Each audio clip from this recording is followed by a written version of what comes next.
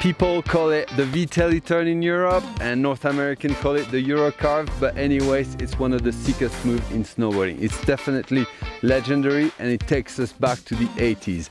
So today we're gonna see how it's done.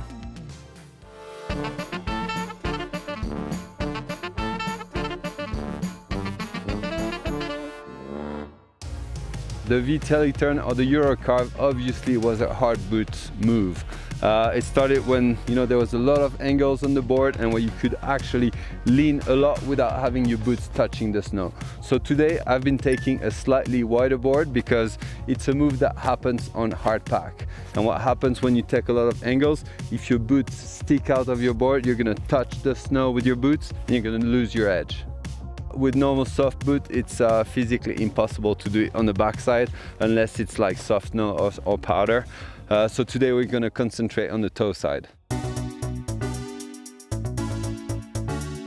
So you need a terrain that's steep but not too steep, because if it's too flat you're not going to have enough speed to come out of your turns.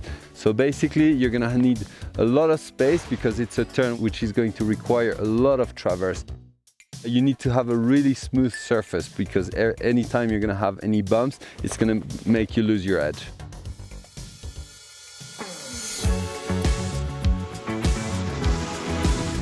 You're going to start your turn really low and you're going to absorb the pressure to make sure that your legs can extend and your whole body can extend, and that's the moment where you're going to have this rad position that everybody loves.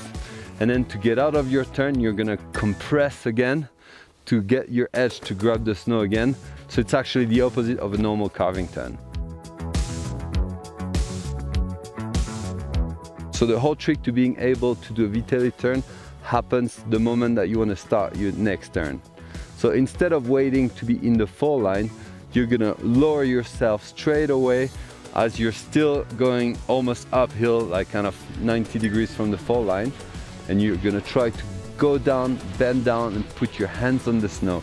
Super important to have your rear forearm that's gonna stand forward like this. And so that's the beginning of your turn, and from there you're gonna extend and your upper body is gonna stay like this. So remember that rectangle here.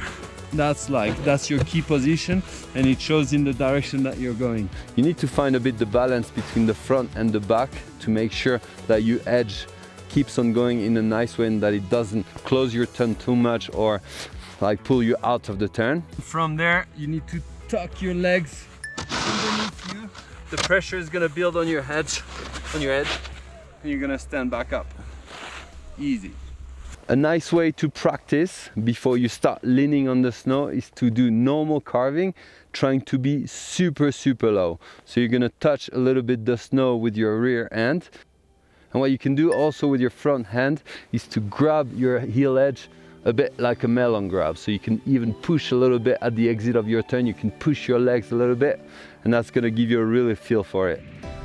You know everything about the Euro Carve, the Vitelli Turn. It's not the move that you want to do the first thing when you try snowboarding, but it's one of the sickest moves. It looks rad, and I really encourage you to go and try it because you will impress all the guys and ladies, like whoever you want to impress. Have fun guys, and have a good winter.